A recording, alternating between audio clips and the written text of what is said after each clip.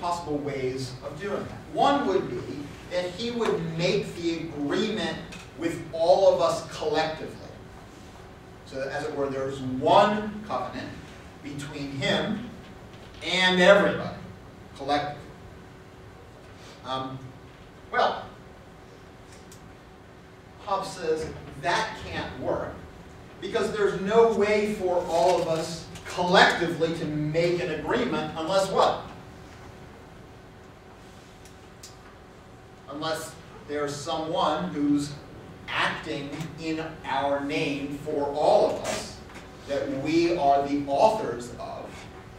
And if there's someone acting in our name who's able to transfer our right of nature for us to someone else to make a covenant, well, and somebody acting that we all are authors of, what do we already have? We already have a sovereign. So the only way for us collectively to act together to make this would-be agreement with the would-be sovereign is if we already have a sovereign. Someone who is reducing the plurality of our voices to one, who can act in all of our name. Okay, so this won't work. There's no way to have this would-be sovereign make a covenant with all of us collectively unless we already have a sovereign to act in our name. Can sovereign transfer his right of nature to another sovereign? I think Hobbes would say that a sovereign can do that, but in fact would not. Would not, except under a certain circumstance that we'll still talk about later. In order to get like a universal sovereign, you could just give your right to someone else. Yes, so this is possible. I should say it this way. Yes, I think Hobbes would say it is possible, and we will talk in a minute about the conditions under which he thinks it would be rational. Well, what do you think the conditions under which he thinks it would be rational would be? I remember, if I read it correctly, in Hobbes he's talking about democracy and monarchy and all that. He says that a monarch would be able to kind of stand like the monarch, the king, has to have his son and a trusted subject. Okay, so certainly that's one way. Right? So certainly that's one way. Yeah. If you get concrete? Yeah, it's right. So that's one way to do it. So this would be an example of sovereignty by acquisition. So we'll talk about that later. Okay, so this was the first possibility. Making an agreement with us collectively won't work unless we already have a sovereign. You can't get a sovereign in the first place doing that. The obvious other thing would be then to imagine the sovereign, the would-be sovereign, making an agreement with each of us individually. Okay, so sovereign can't be part of the contract, can't make an agreement with the collective without already having a sovereign. Okay, and the other possibility, Hobbes says, can't make an agreement with each individual either. So why not? So this is what he's saying at the bottom of 111. He says, besides, if any one or more of them, the individuals that make this contract with the sovereign, if any one or more of them pretend a breach of the covenant made by the sovereign at his institution, and others, or one other of his subjects, or even himself alone, pretend or claim that there was no such breach, then there is in this case no judge to decide the controversy. It returns therefore to the sword again, mere physical strength. And every man recovereth the right of protecting himself by his own strength, contrary to the design they had in the institution. It's therefore, he says, in vain to grant sovereignty by way of precedent covenant. So, Hobbes' thought here is that if we force the sovereign to make a covenant with each of us individually, well, we could do that.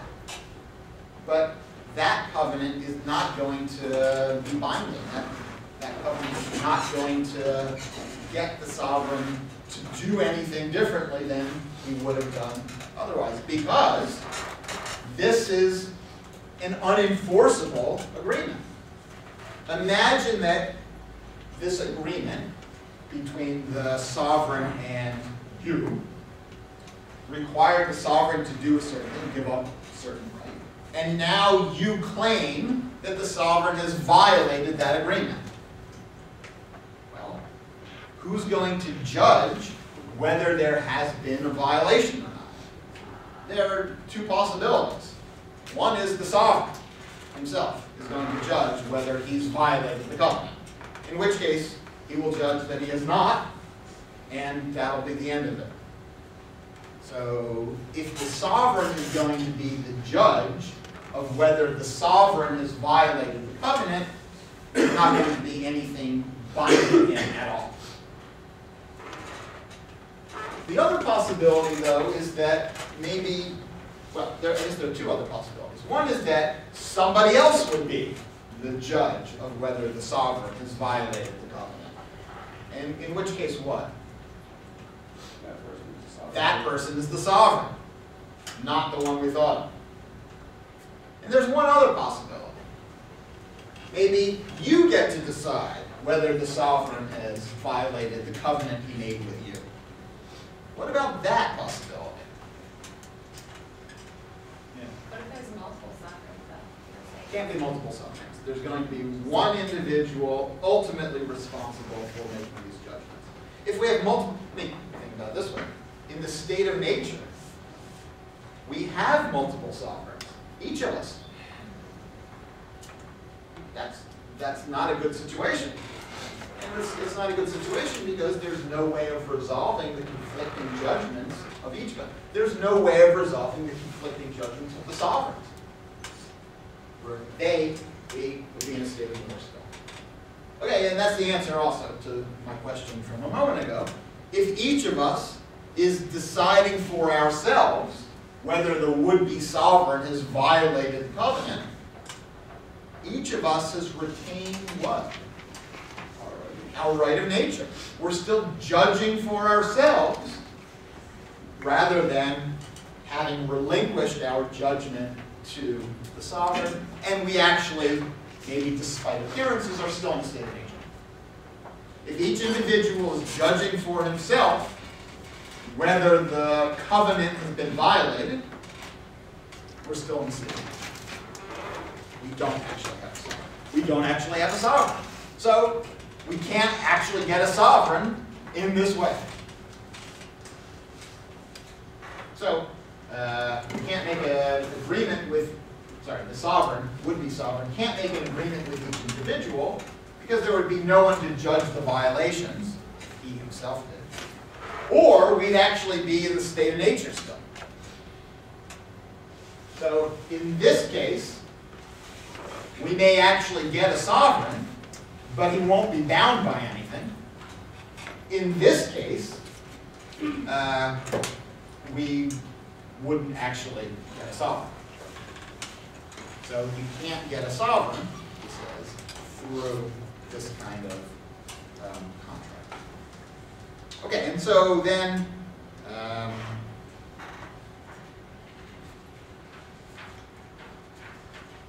so the implication of this that we've seen already, actually, and that is that the rights of the sovereign are such that nothing he can do would be either an injury to his subjects or be unjust.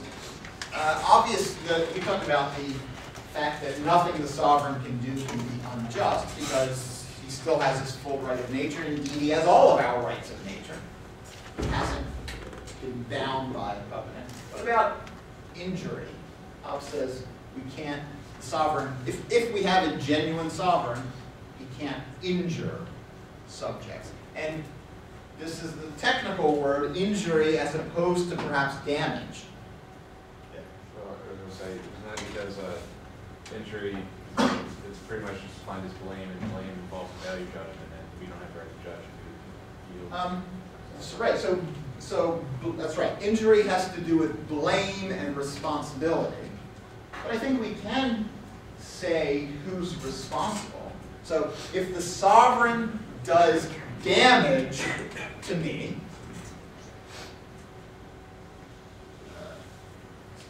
does some kind of harm to me, who's responsible? Yourself. I'm responsible. I'm the author of what the sovereign does, what the sovereign causes to be acted upon. All of us are collectively responsible.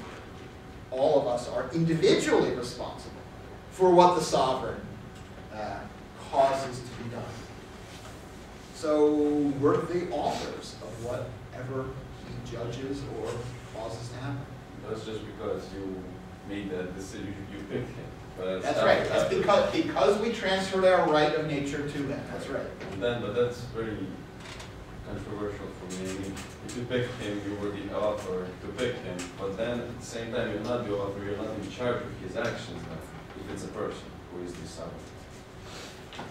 Well, you're not in charge of them. You're responsible for them. Yeah. So just as if I give you power of attorney to sign checks on my bank account, I'm responsible for what you have done, even if in that case, even if I don't like what you've done. Okay, I'm going to skip ahead to what Hobbes says about that. So,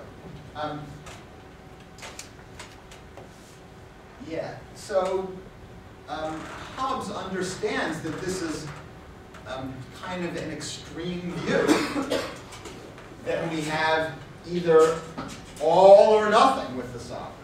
Either we give up our right of nature and our right to judge for ourselves what's valuable, take authority and responsibility for what the sovereign causes to be done, or we don't actually have a commonwealth and we're still in a state of nature.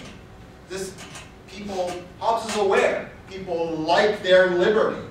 They're going to be unwilling to give it up. But this is the only way to get out of the state of nature, he says. So, this is what he's saying on page 117, paragraph 20. He says, but a man may here object that the condition of subjects in a commonwealth, with an absolute monarch or ruler, the condition of subjects is very miserable, as being obnoxious to the lusts and other irregular passions of him or them that have so unlimited power in their hands. And commonly, they that live under a monarch think it's the fault of monarchy, and they that live under the government of democracy or other sovereign assembly attribute all the inconveniences to that form of commonwealth, not considering that when in fact the estate of man can never be without some incommodity or other, and that the greatest that in any form of government can possibly happen to the people in general is scarce sensible in respect of the miseries and horrible calamities that accompany a civil war. The state of, as bad as you think the Commonwealth might be, living under an absolute monarch, as bad as it actually is, for Hobbes, it's not going to be as bad as the only alternative, which is the state of nature, which is the state of law. Those are the only two choices. You may not fully like living in a commonwealth with an absolute sovereign. Hobbes understands that, but what choice do you have? I guess I should emphasize here also that these rights of sovereignty are indivisible. So that the sovereign, I'm going to skip over this, but the sovereign makes laws, applies the law in particular cases, enforces the law. So the source of law, the application of law, the enforcement of law, all reside in the sovereign. So no divided government.